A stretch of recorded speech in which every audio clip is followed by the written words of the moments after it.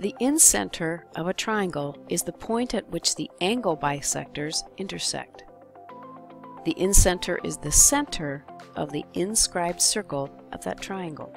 To find the incenter of this triangle, we need to bisect all of the angles.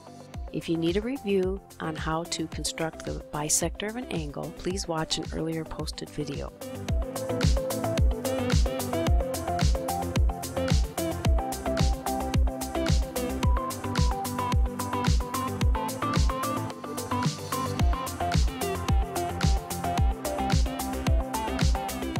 I want to insert a comment here because notice that after just constructing two angle bisectors, I actually have the point of intersection.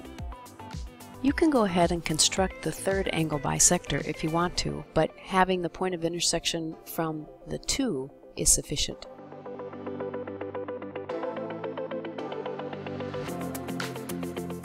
I've constructed each of the angle bisectors in a different color so you could see the construction marks. And this point here is the incenter. Now the reason it's called the incenter is because it is the center of a circle that is inscribed in the triangle.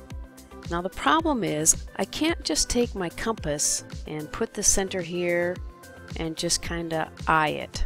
I can't, I can say, oh, this looks kind of like the radius, we'll use that. You can't do that because that would not be a construction.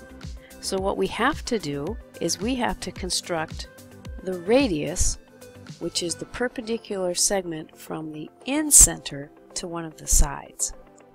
To construct a perpendicular segment from the incenter to one of the sides, I need to take my compass and I need to mark off two arcs. Put it on each of those points of intersection, and I'm going to draw an arc below from both of those points of intersection, and that intersection of those two arcs along with the point will give me a perpendicular segment.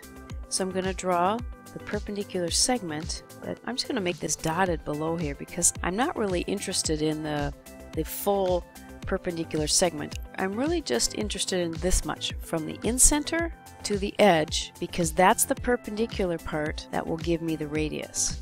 So to finish my circle, I'm going to take my compass, I'm going to put the center at the incenter.